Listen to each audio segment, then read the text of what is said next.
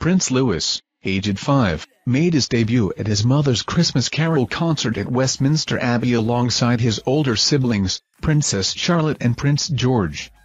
The annual event, led by the Princess of Wales, marked Louis' first appearance at the service. The young prince looked stylish in a navy ensemble and suede boots, while Charlotte wore a crimson-red coat, and George donned a navy suit with a red tie. The family, including the Prince and Princess of Wales, attended to support the princess as she hosted her third annual carol service. Kate, dressed in an all-white look, met key figures before joining her family.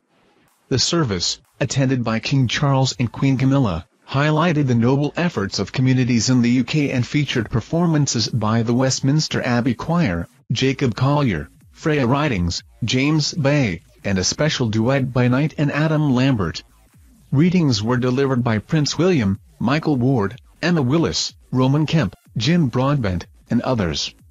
The event emphasized the value of community support for babies, young children, and families across the UK.